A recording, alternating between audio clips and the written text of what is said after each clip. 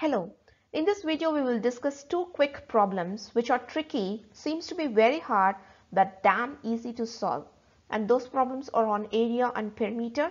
Let's go.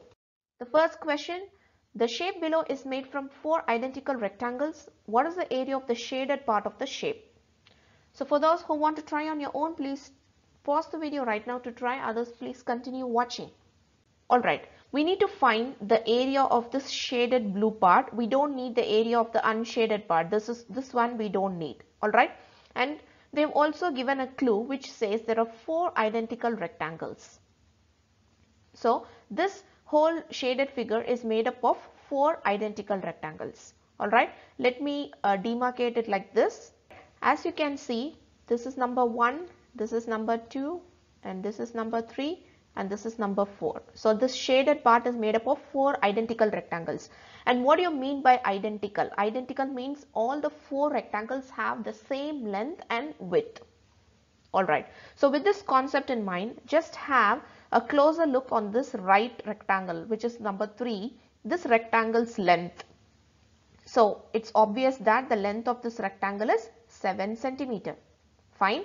So I can say that if this rectangle's length is 7 centimeter, this means the length of all the rectangles is 7 centimeter, right? Since all the four rectangles are identical, the length of all the rectangle is 7 centimeter. So we have found the length. So to find the area, the length is there. So we need to find only the width of the rectangle, and we need to use this to find the width. Okay. So now look at this top part. Here the whole length of this whole figure is 11 centimeter. Alright, but we are going to use this length 7 centimeter. We know that this length is 7 centimeter.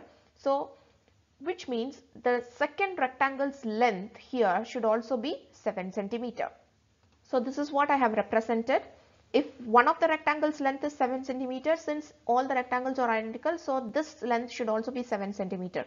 So if I am subtracting with the whole length, which is 11 minus 7, it gives me 4, and that 4 centimeter is to this either side of this rectangle, which is this side and this side altogether.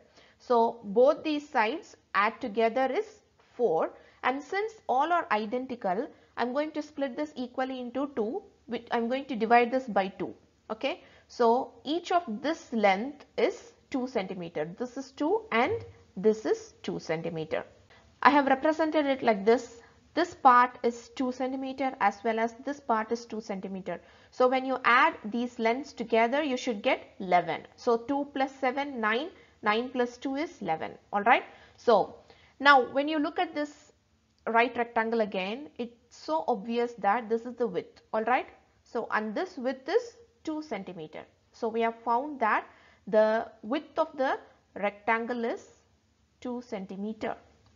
So now it's very easy to find the area.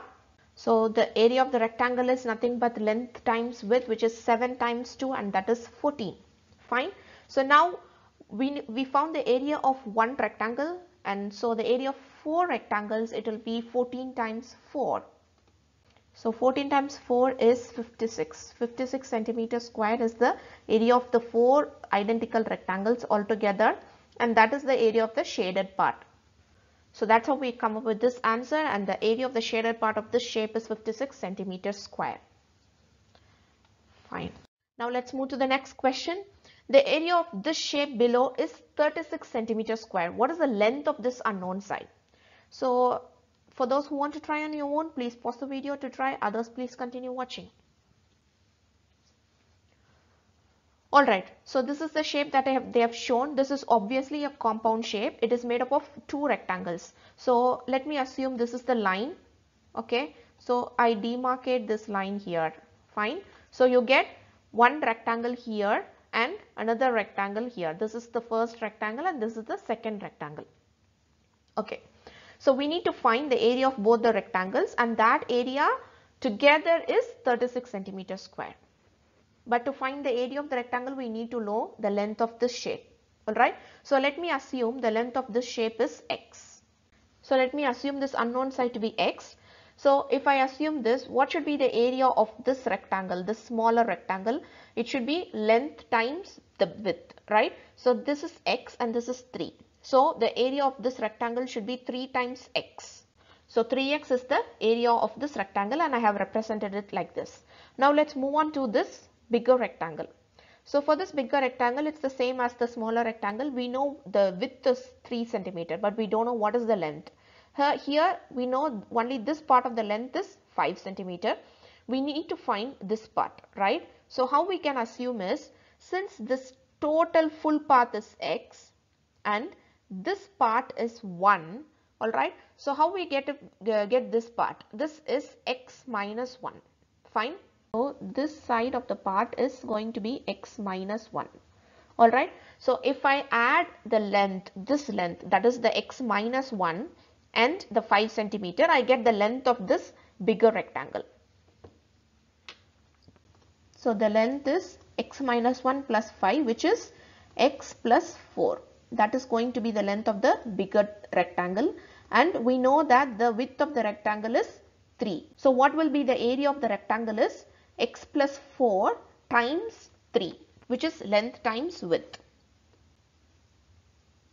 I have represented the area of the bigger rectangle like this, 3 times x plus 4. So if I expand the expression, I get 3 times x, which is 3x, and 3 times 4, which is 12.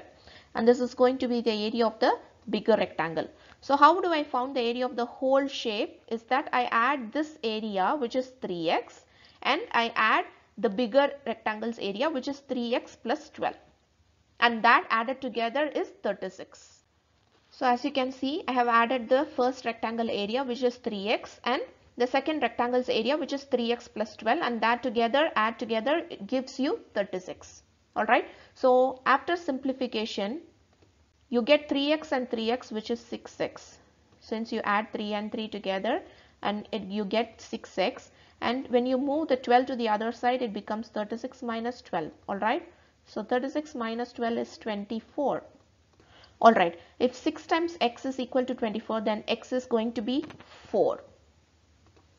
So x is 4. Since 6 times 4 is 24. So now we have found that unknown side, which is x, and that is going to be 4. So which means this is 4. The total length is 4. Alright. So I'm going to write it like this. The x is going to be 4. So what is x minus 1? That is going to be 3. Since x is 4, x minus 1 will be 3. Alright. So we can also continue checking the answer.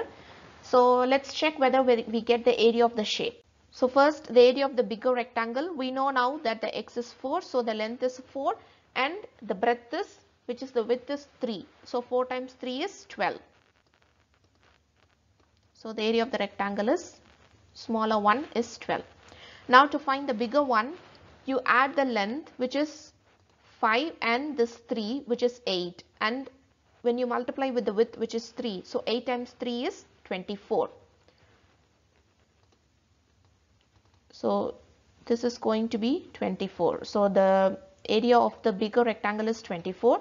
And when you add these two, the smaller rectangle's area and the bigger rectangle's area, when you add these two together, you get 36. And that's how we come up with the answer. We have also checked the answer, and hence the unknown side of this figure, which is x, is going to be 4. And that's the answer. Thanks for watching.